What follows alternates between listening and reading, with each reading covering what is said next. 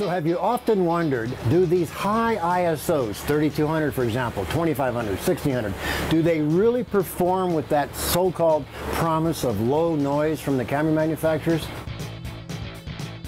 AdoramaTV presents You Keep Shooting with Bryan Peterson. I'm here in the town of Labosa in the country of Bhutan in a very small grocery store. And I have a beautiful young Bhutanese grocery store worker here who is allowing me to take her photograph with nothing more than the ambient light coming through the windows behind me. I'm not going to use a flash here because the light of this ambient is incredibly soft. It's really wonderful. So with that in mind, and with my ISO set at 1600, I'm choosing an aperture of 5.6 right now, and I'm getting an exposure time of a 60th of a second. I apologize, there's obviously people here coming to shop. So nonetheless, we are ready to go. 1, 2, 3, and take a look at that photograph at f5.6 at 100th of a second with 1600 ISO.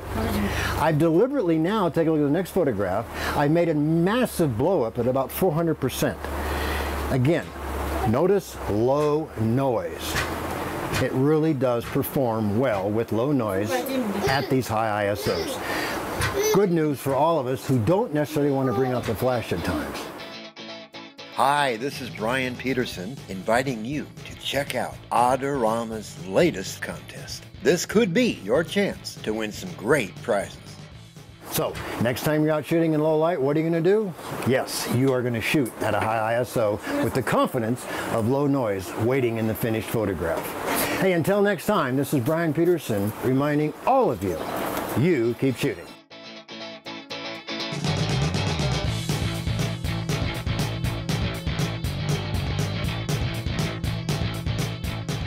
Do you want great looking prints at low cost? Be sure to visit our easy-to-use online printing service. Adorama Pix has professionals who treat your images with the utmost care that you can count on. For a quick turnaround on photos, cards, or albums, use AdoramaPix.com.